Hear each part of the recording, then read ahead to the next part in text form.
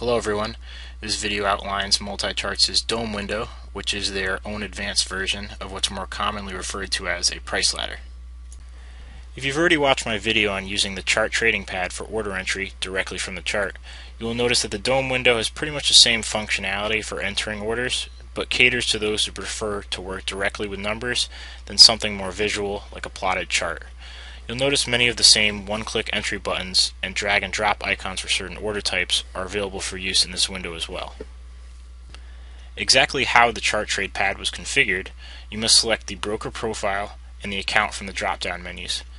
You must also select a contract for the DOM window by clicking the lookup window icon and selecting it from your list, or if you already know it, manually typing it in.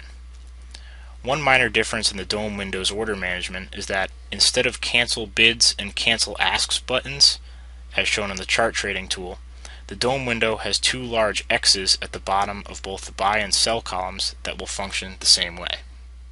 One of the first things I suggest doing is customizing the font and the colors of this window so you're as comfortable visually as possible. These menus can be accessed by right-clicking on the outer gray area of the window. Here you will find where you can switch to a dynamic price ladder and an option to prevent the bid and ask sizes from being rounded and abbreviated as well. Also, if you don't plan on using the drag and drop place order or exit strategy icons, you can hide them by clicking on the little arrows as such, which will save you some screen space. An interesting thing to note about this window is that it has a stick window function, where if activated in the upper right as shown, will allow for the window to remain in front of all other windows, allowing you to keep an eye on price and your orders and positions while moving other things around your screen. Another nice thing is how flexible they are with order entry methods. If you don't like the drag and drop feature, you can right click in either the buy or sell columns of your desired price level and specify the order type from that menu that appears. One important thing to note is if you're trying to place an order well off the current market price, you're going to have to move your price ladder up or down to find that price level.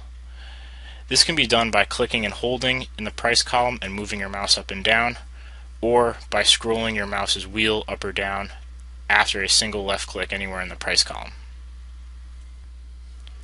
This concludes my video on the DOM window. Thanks for watching.